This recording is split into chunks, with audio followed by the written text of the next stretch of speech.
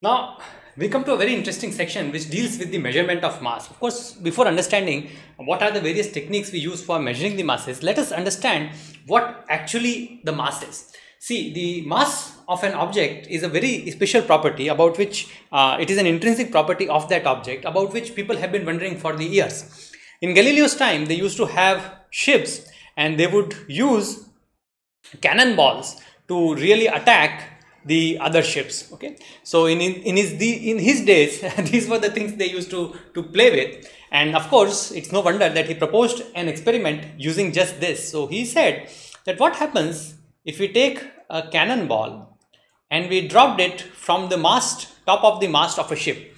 So now of course you will say that if the ship is stationary there is no problem, and they understood that if the ship is stationary the ball would fall straight down and the person who is standing right at the bottom of the mast would be able to catch it. Now what happens if this ship were not really stationary but it were moving with a uniform speed of v in the forward direction? What would happen then? Now in our common experience we know that if I have a ball and I throw it up, it would come straight down, no matter whether I am doing this here in this stationary room or I am doing this in a train. If I throw it up, it would come straight down. I don't really have to move my hand here and there if I'm sitting in a train moving with uniform velocity. The ball just comes straight down. That's what we know from our common experience, and that's what they also thought. Galileo also said, but it was not so simple in those days. See, some people actually thought that what would happen is the ball would go down straight, but the ship would actually move forward with the velocity v, and therefore the ball would not reach the bottom of the mast but would actually fall behind. That's what they thought, some of the people, okay? But we did this experiment and they did it, and this is not what happened.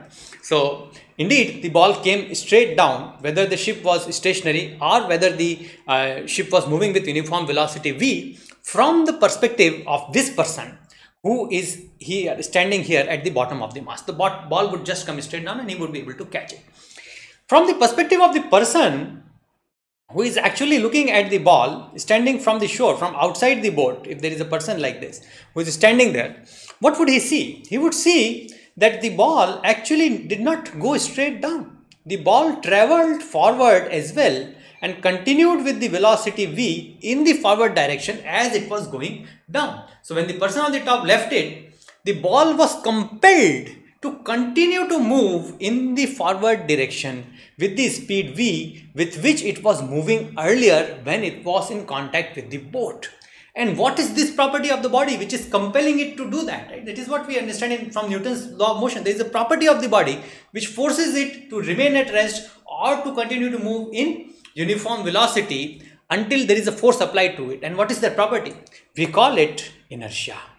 Right? So very, very simple. See, we understand now that inertia is that property of the body which resists change in its velocity. And this is measured, this property inertia is measured using something known as inertial mass. Okay, it's a mass of the body, and this is how we write it from the Newton's laws. That's what it says, that force, if I apply certain force to the body, if it's very massive, if it has lot of inertial mass, then it would move with very less acceleration. That is, it would resist the change in its velocity even more. If the body has a small mass, then the resistance to the change in velocity would be less, and therefore acceleration would actually be high. So very, very simple. Here is the term for you. The first one, inertial mass. Of course, because we have given you a term, inertial mass, there is another term which is known as gravitational mass. Now what is this? Let's just try to understand it. And why do we need two terms at all? See, here we have the force of gravitation. We know what the equation for this is. It is g m1 m2 upon r square. So what does this really mean? It means that if we have two bodies, point objects, okay, these are point objects, their masses are m1 and m2 and the separation between them is r, then these bodies would experience a gravitational force equal to this value.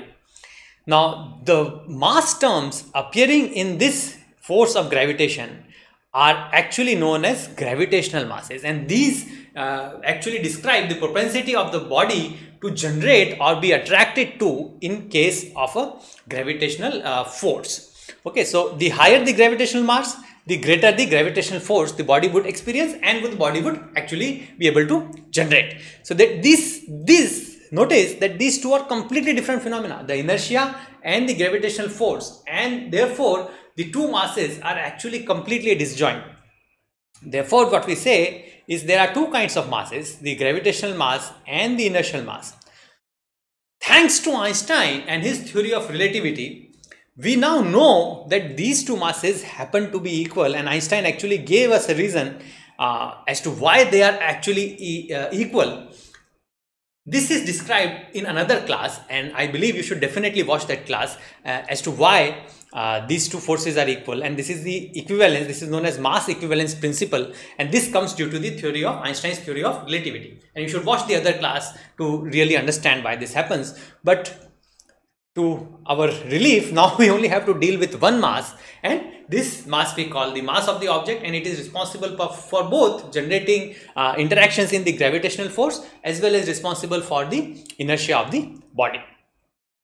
Now that we understand what mass is, we can now look at some of the methods of measuring masses. Now this is the famous experiment what we have drawn here. This is the famous experiment. It was done by Lord Cavendish, and this is known as the Cavendish experiment. And what was the objective of this experiment?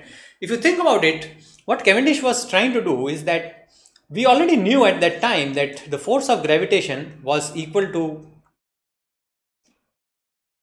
right, if these two masses right here, they would experience the force of gravitation equal to this much, right? So there were two small masses right here which could rotate. They were tied with a torsion wire, but they could still rotate. And why would they actually rotate? They would rotate from their initial position to final position because of the force F, which was the gravitational force exerted by this mass M. So this would turn it this way, and this mass M would turn this the small red colored ball this way. Okay, so these forces together, they would produce the rotate the wire, the torsion wire, and this rotation would actually provide us the value of the force Fg.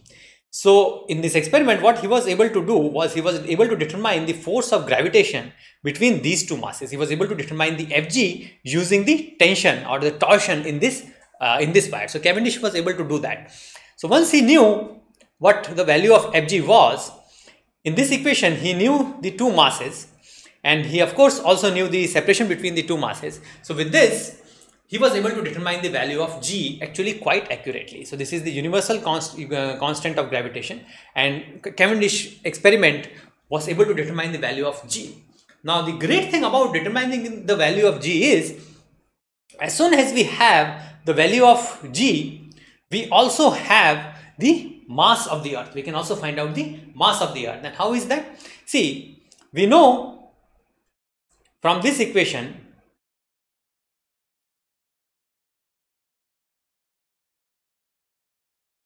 what the force of gravitation is on an object M here on the earth.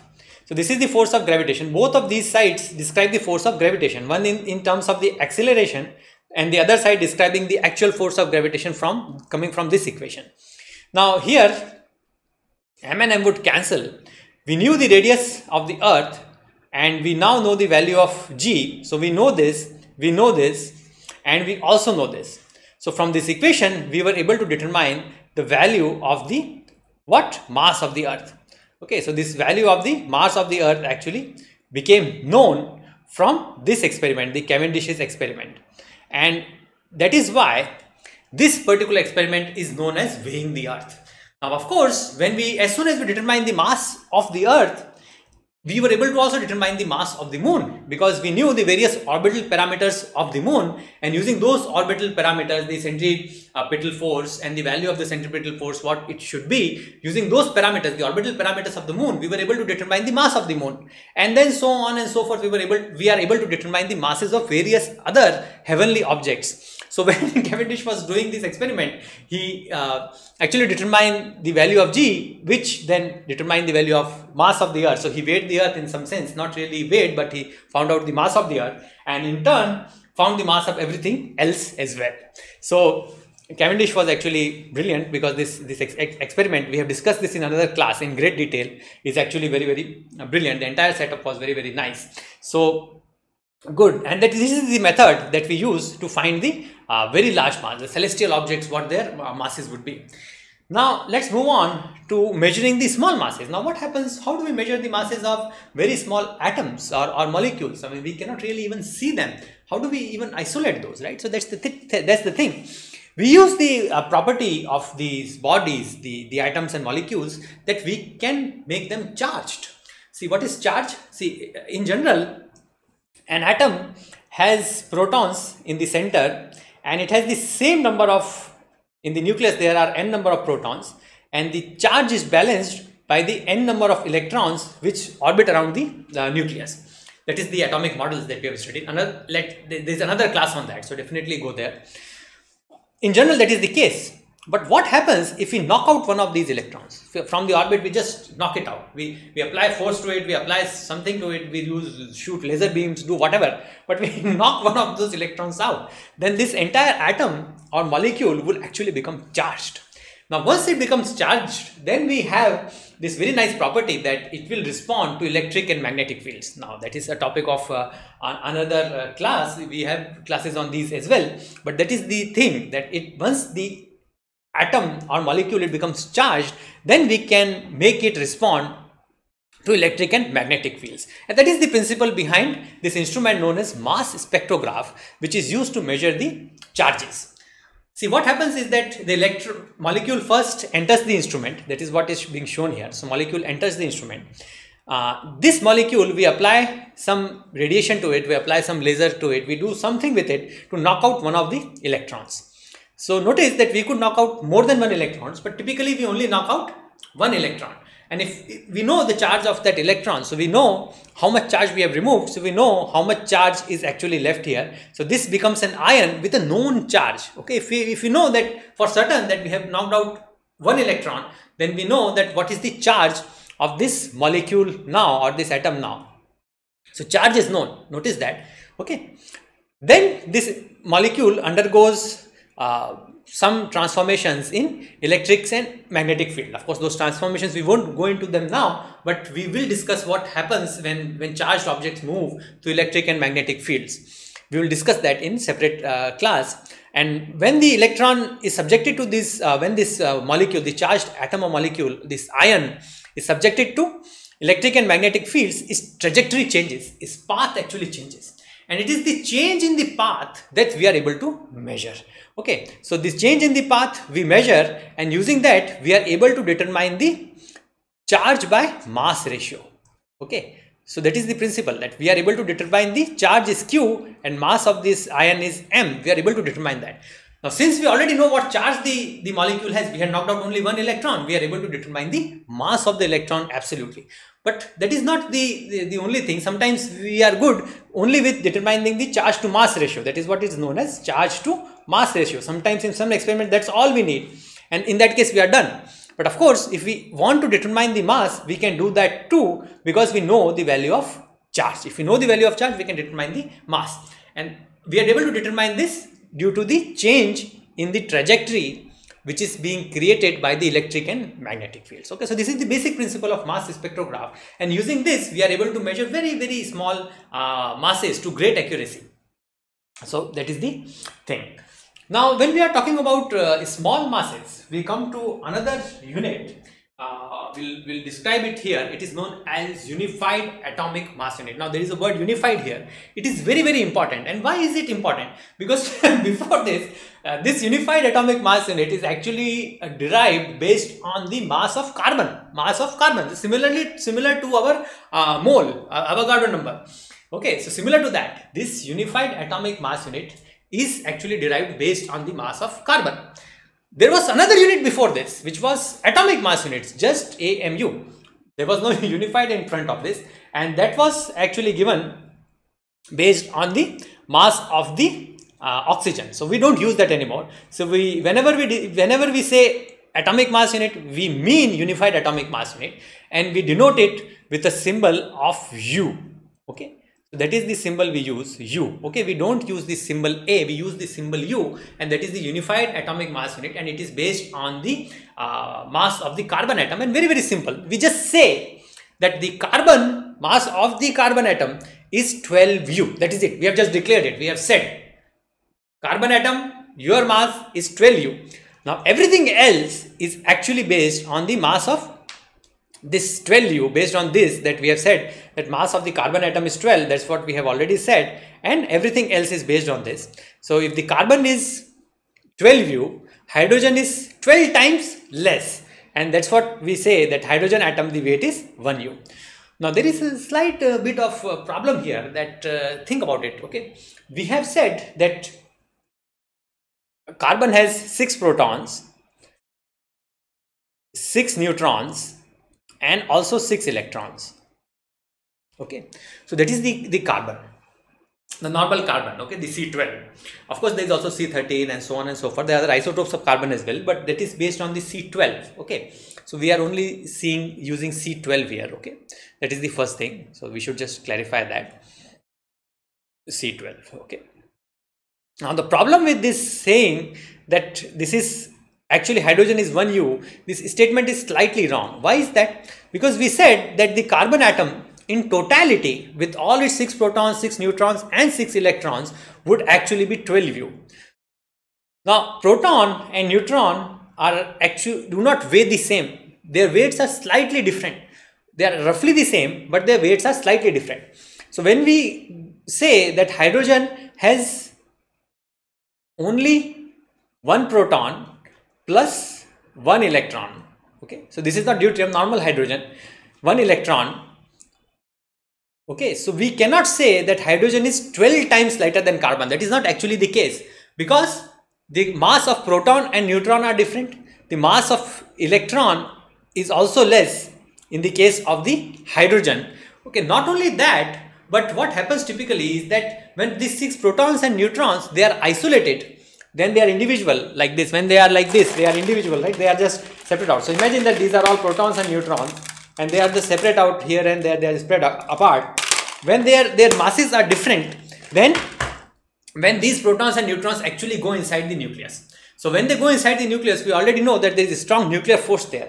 And because of that strong nuclear force, when these protons and neutrons, they collect inside the nucleus, they lose some of their energy. They lose some of their, they lose some of their mass in the form of energy. And that is known as binding energy. So the mass of the carbon nucleus is slightly less than the mass of 6 protons plus 6 neutrons. Now that is very, very important. And because of this, the mass of hydrogen is not really exactly equal to 1U. It is little bit different. But of course, we will not really care about it. Here we are just here to understand the concept. And the main concept is that the carbon atom, we define its weight to be 12 atomic mass unit, and everything else, when we are saying that they have different masses in terms of atomic mass unit, we are comparing them to the weight of the one carbon atom, and that is the concept of unified atomic mass unit. So now you know it. Okay, now of course in physics everything does not come very simply, because the real world, when we are trying to put it in numbers, although it fits really well in terms of number, we are able to describe it very well in terms of number, there are some complications which arise, and we just have to be cognizant about those. Most of the times it does not matter. If we take for some of our experiments, for our calculations, for doing some numericals, if we take the mass of hydrogen in normal hydrogen H, the normal hydrogen, okay, not deuterium, if we take the mass of that particular atom to be 1U, it won't really affect our calculations, okay. But we just have to be cognizant that, oh, it's not really 1U, it is slightly different than 1U. The only atom whose mass is actually equal to an integer in terms of the unified atomic mass unit is carbon, because it has been defined that way. All other atoms have fractional masses when it comes to the atomic mass unit. Now here is the range of masses that we observe in our galaxy. So the range of masses goes from the highest to mass of the universe to the lowest mass of the electrons, and even below that it can go, but you can appreciate it now. Now with this we end this chapter, this topic about mass. But of course at this point we would like to tell you that in the next class, if you look at the next class from this series of lectures, you will find a couple of numericals that we have solved. So definitely go through those numericals which are based on masses. It will be easy to find. They'll give you an idea about what kinds of questions can be asked when we are talking about the masses. Okay, so very important. Thank you.